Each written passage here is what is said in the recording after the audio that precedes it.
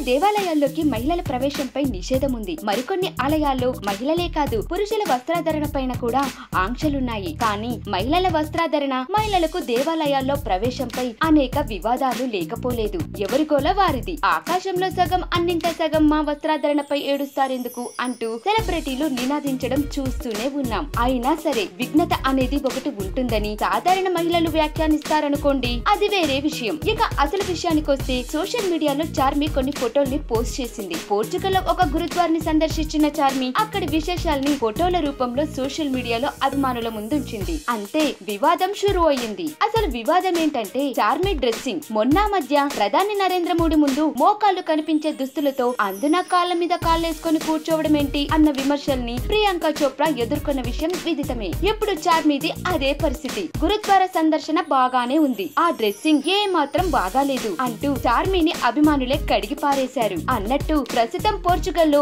బాలకృష్ణ హీరోగా పూరి జగన్నాథ్ తెరకెక్కిస్తున్న పైసా Vasool cinema shooting జరుగుతున్న విషయం తెలిసిందే. ఈ సినిమా పనుల నిమిత్తం పూరి కనెక్ట్స్ లో చార్మి భాగస్వామి కదా. పోర్చుగల్ లో ఉంది చార్మి. మొత్తం మీద వివాదం కోసమే చేసిందో, అనుకోకుండా అలా గురుద్వార్ని సందర్శించిందో కానీ నెటిజన్ల నుంచి చార్మి తీవ్ర వ్యతిరేకతను ఎదుర్కొంటుంది ఇప్పుడు.